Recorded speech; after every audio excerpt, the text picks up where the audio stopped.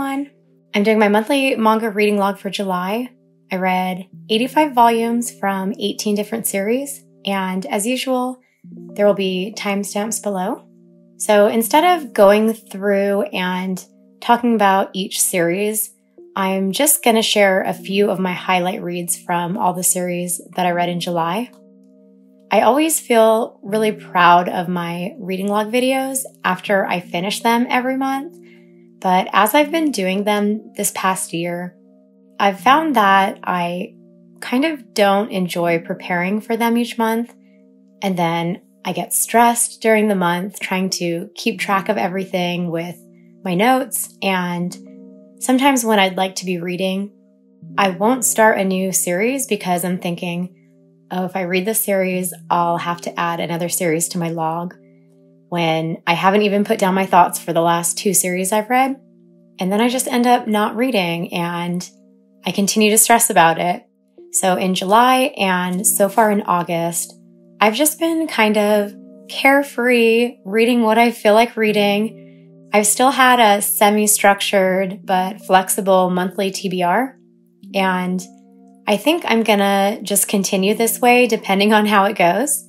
So please give me some feedback in the comments if you're interested in watching a video like this, just sharing what all I read for the month and then talking about just a few highlights versus a full log talking about every title.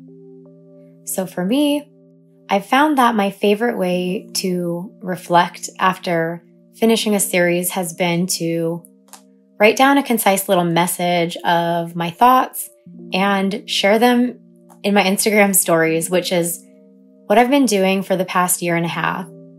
On my Instagram account, I save all my logs and reviews in my story highlights by month. So for example, in July, this is what some of my reviews looked like. So I'm able to get my thoughts down and share them and then move on to my next read.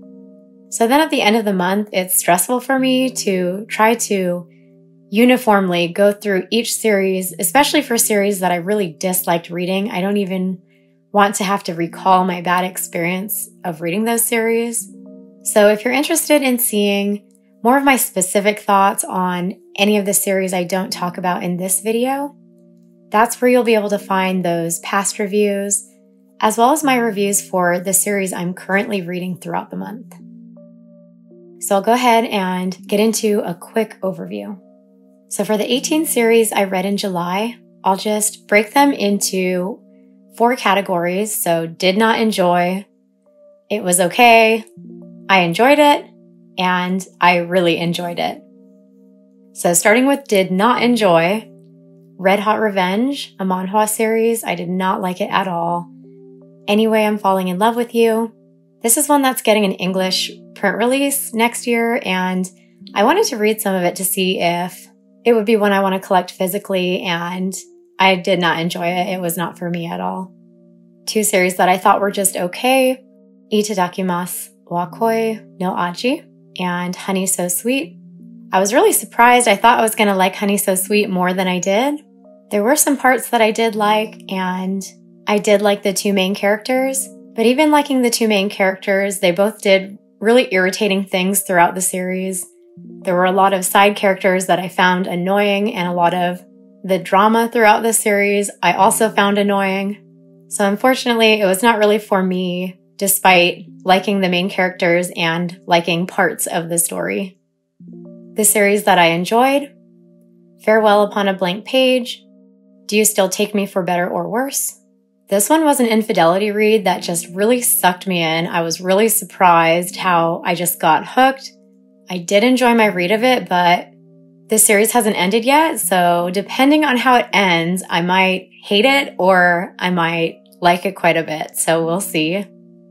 Dance Dance Dancer, Restart, I Hear the Sunspot, Please Be My First Boyfriend, Since When Do Guys Find Divocees Attractive, Dr. Stone, Durarara, so the main story, the Saika Arc, the Yellow Scarves arc, and the $3 arc.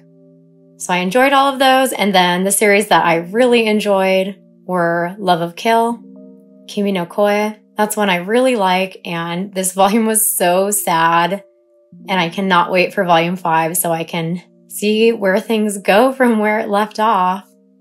Shojo Kon, Risei o Sutete, Dōkei o Daku, and Tokyo Revengers. So again, if you want to see any more of my detailed thoughts on any of these, you can find them in my Instagram story highlights. And then the 3 series I'm going to highlight, they're not just my 3 favorite reads of the month, but the series I feel like talking about. So for July, Love of Kill, DRRR, and Dr. Stone. So I'll start with Love of Kill.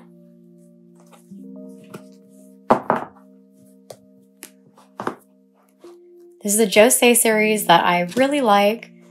There are a lot of crime elements as it follows an assassin and a bounty hunter, and there are other criminal organizations that come into play.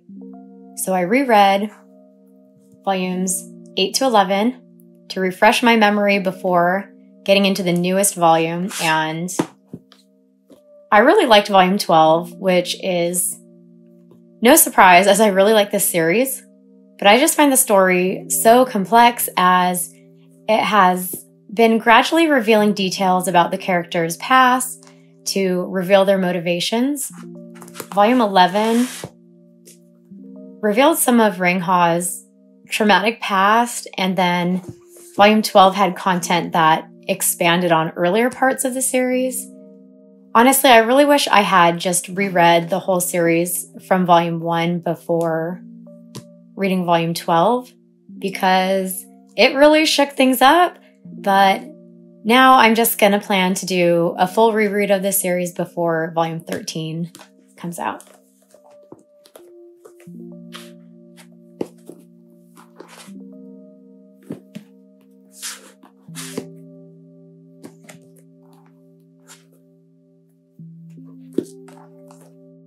Ringha.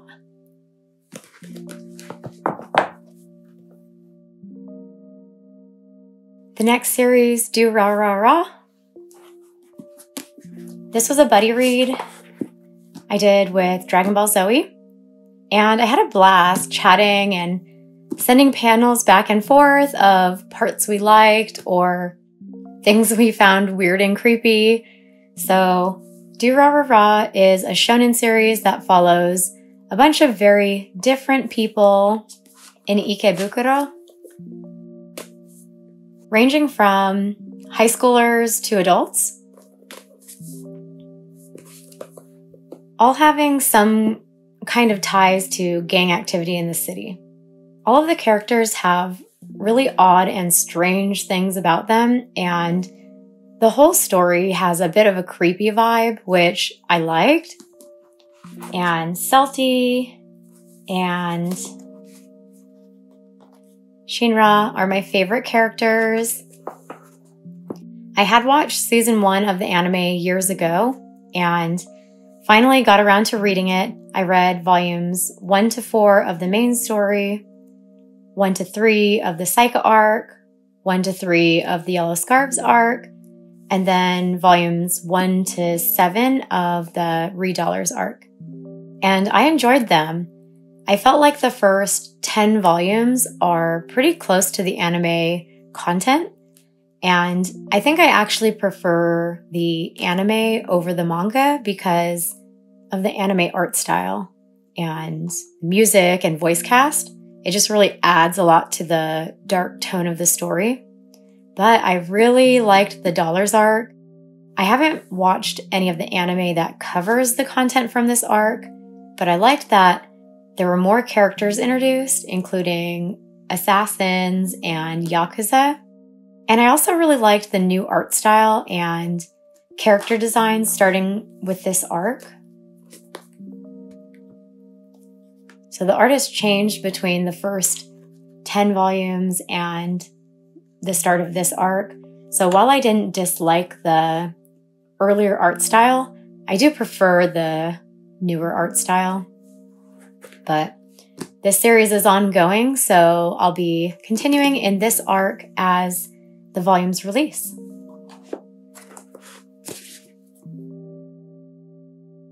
And then lastly, Dr. Stone. This is a shonen adventure series that follows the survivors of a worldwide disaster that turned every human to stone.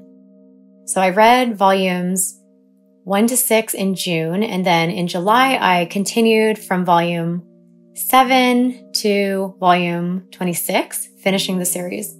So this is one I had a little bit of mixed feelings about because there were sections I really liked and characters I really liked, but then there were sections of the story I really did not care for, and some of the character designs I really disliked. I will say, though, that I did like the ending. I know that's something I've heard a lot of people complain about. I feel like if I had been reading the series as the volumes released or as the chapters were releasing, it might have been a really jarring ending just because the last volume has a bit of a different vibe from the rest of the series. But I felt like it was logical and understandable how it fit into the story. My favorite character was Senku, and then next was Bakuya. I really loved their enthusiasm and positive attitudes. I really liked the first third of the story when most of the focus was on exploration and discovery and survival. I liked all of the little science segments where they explained in a fun way what they were doing and how it all worked. That's something I was worried about before starting the series, that the science sections would be boring or just feel like info drops, but they were written into the chapters in a really fun way and did not feel jarring to me at all. I'm kind of glad I didn't get into the series until it was completed because I enjoyed binge reading it. I feel like if I had been reading as the volumes released, I probably would have had parts I got confused or just forgot who certain characters were. But overall, I did enjoy reading this series, and I'm looking forward to watching the anime soon. So those were my highlights from July, and then that list and overview of the rest of my reads. So right now, it's already, I think, 3 weeks into August when I'm recording this. So I already have read most of my August TBR, but I'll put up what my August TBR was at the start of the month. So a bunch of my pre-ordered new release volumes, and then a couple buddy reads. So for now, I'm planning to do this kind of format moving forward. So I'll do the same for my August reading log, a quick overview, and then I'll choose a few series I want to highlight and talk about. And hopefully this will work for me and also be enjoyable for you to watch, and we'll see how it goes. But thank you so much for watching, and I'll see you again soon in another video.